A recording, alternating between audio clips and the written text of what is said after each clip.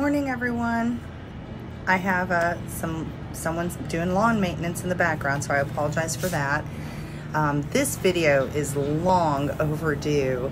So where we left off on the second video for my YouTube was me explaining that I've always been around exotics. I raised my children around them, all that sort of thing. And I promised you an explanation as to why I speak so many languages, because I get that question quite a bit.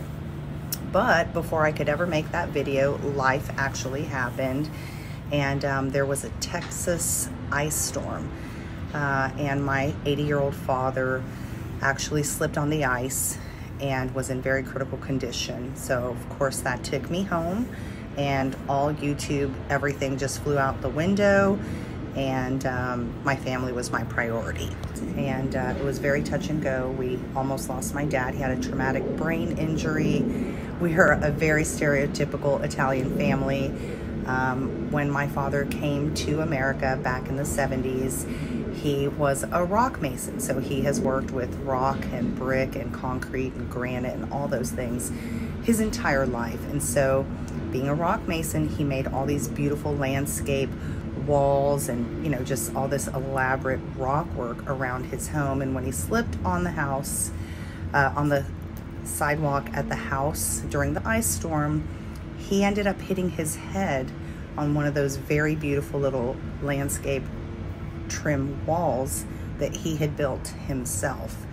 And being 80, it was very detrimental to his health. So it was a very scary situation for us all. And now once he recovered from that sufficiently, he was doing like home therapy and that sort of thing, because I don't want to get into the details of it, but it causes like grand mal seizures, and then the grand mal seizures were so severe that he ended up with what's called Todd syndrome, which is a temporary paralysis on the side of the brain that was impacted by the blood on the brain from the traumatic brain injury. So, he's had to do in-home therapy and all that sort of thing once he was discharged from a rehabilitation facility. And my brothers are there with my mother and sister taking care of him and helping him. And he's much, much improved. So we're very grateful for that. Thank you, Lord. And anyways, that's what took me away from providing you guys with the third video, seemingly months ago now. Okay, so let's get into this. So obviously my parents are Italian immigrants. So that's why I speak Italian. Now they're from Naples, and I speak Napolitan, which is the Neapolitan dialect, right? And that was my first language and what I grew up speaking. Of course, I grew up in America, so English, duh, I'm proficient in English. And I grew up in Texas because although I was born in New York, the family moved to Texas when I was a wee little one. And that's where I spent the bulk of my childhood. My very first job was at Dillo Skate Park downtown in Austin, Texas when I was 13. I ran the cash register, highly illegal, but who gave a crap? I was having a great time, and I was at the skate park, right? So it was great. By skate, I mean skateboard, right? They had like the half pikes and all that stuff, and so it was fun. But then after that, when we moved just a little bit further north into the suburbs outside of the city, I ended up working at a Mexican restaurant. At the time, it was called La Fiesta, and no one spoke English. So I was like, man, I need to learn Spanish. I was 14, fibbed on that application. And I did learn Spanish just working at the restaurant and being around the Spanish speakers. So I have an inclination for languages, and I picked up Spanish, and I was very thrilled with that. And then I ended up marrying my high school sweetheart, who was Brazilian. So him being Brazilian, I was like, hey, you guys, to my in-laws at the time, I was like, don't speak to me in English. Talk to me in Portuguese. And, I want to like master that language, because I already had Spanish and Italian.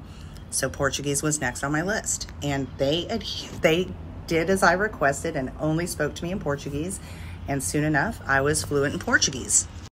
Now, back in the day, I did actually study, in school, French. It's the only language I've actually ever studied, minus like the Italian lessons my dad would give me or any self-taught stuff, because I do read and write in all of them.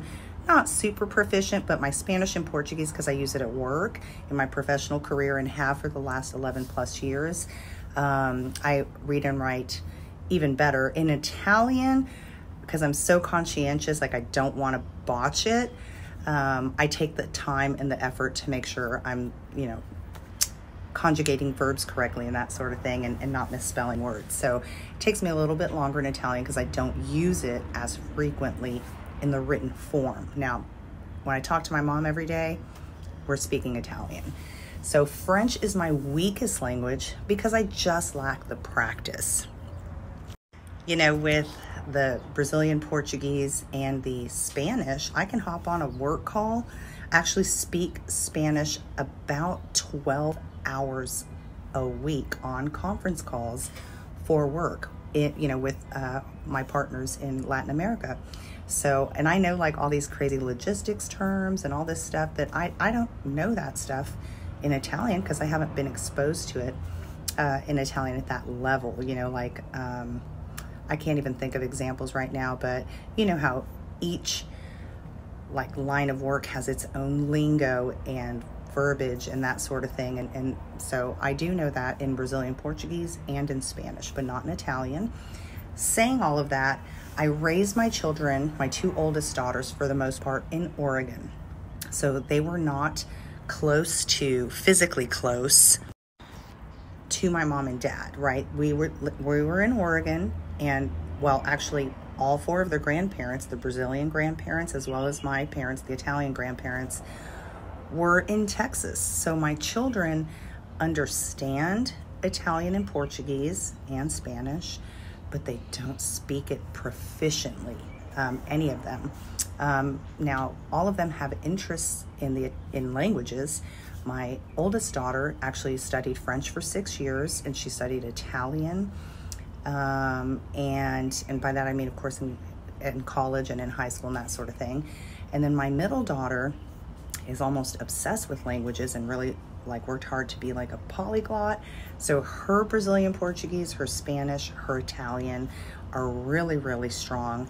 And even more so than that, that crazy child actually studied Chinese, Korean, and Japanese.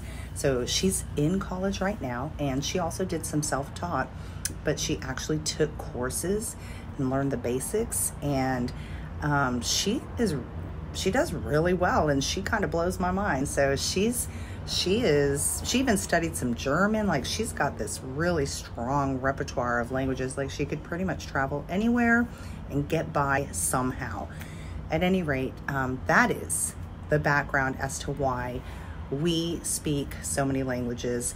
My youngest daughter, we had moved back to Texas when she was a baby. So at that point, she was like engrossed in the Italian and the Brazilian Portuguese language speaking and cultures, more so than my older two were. So she actually has a really good ear for both of them. And to be honest, she speaks it fairly well. Like, she's really proud of herself. So we are in South Florida, which is a Latin American melting pot, and we love it here. It's such a cultured area. I mean, there's people from all over the world. There's an Italian community. There's, Latin Americans. We live in an area that's very heavy Brazilian Portuguese speakers. And so she is exposed to that. She goes to school with these students. She's like half Brazilian and not a fluent speaker, although she understands it. At any rate, so she has been exposed to a lot of the Latin American culture here in South Florida, which we love. The culture here is so diverse. There's communities, just full communities. There's Italian communities, Brazilian, Portuguese speaking communities, and then Latin American. Of course, there's like so many Spanish speakers. So we really love the rich cultural diversity here. It's pretty spectacular. So we are lovers of all cultures and all people, just like we are of animals. So we enjoy South Florida, and it's given my girls a lot of opportunity to develop their languages, use them in actual scenarios at work, at school, and everything else. So it's been a real blessing, and we love it here.